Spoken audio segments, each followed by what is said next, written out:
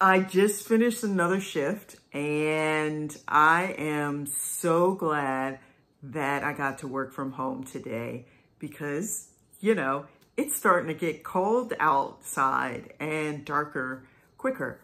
And I'm just, it's nice sometimes to be able to work home, and I'm feeling really, really blessed to be able to do so.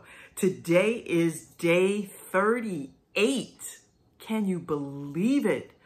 38 days since my vitrectomy on my right eye. A lot of great things happening and a lot of little freaky things are happening. I'll tell you the freaky things first.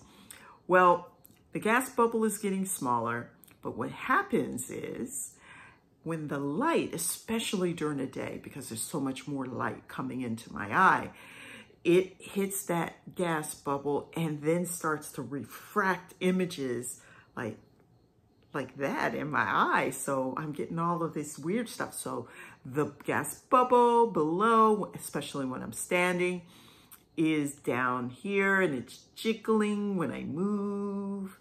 And then the illusion, the reflection of the jiggles and the movement is now sprayed across the rest of my vision on my right eye. So sometimes I'm like I feel even a little nauseous.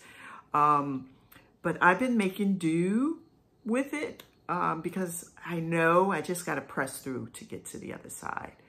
The good part is the bubble is getting smaller.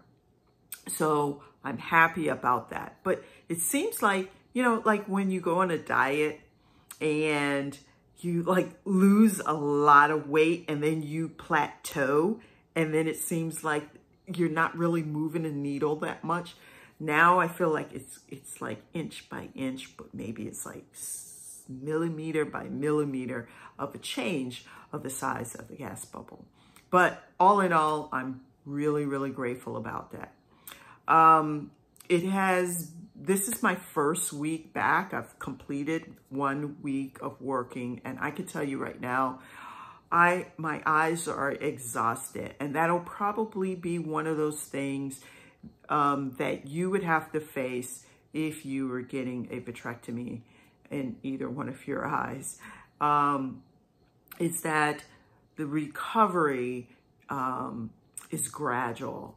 I mean, there are a lot of great aspects of it now with technology improving and the specialist getting better and better and the surgeon getting better and better and better at the process. But for the time being, it is something that you have to, be in a state of allowing.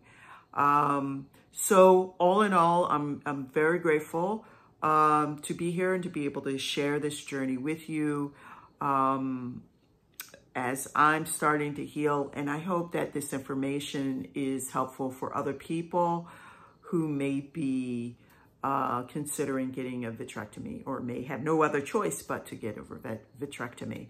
And for all of my followers, my supporters, my friends, my family, all those who have left wonderful comments in the comment section, thank you, thank you, thank you. It is just really, really helps support me as I'm going through this. I feel the love through Instagram and Facebook and YouTube. I'm just feeling all the love. So thank you again. And I'm going to go because I need to rest. So as always, I want to wish you love, light, and most of all, joy.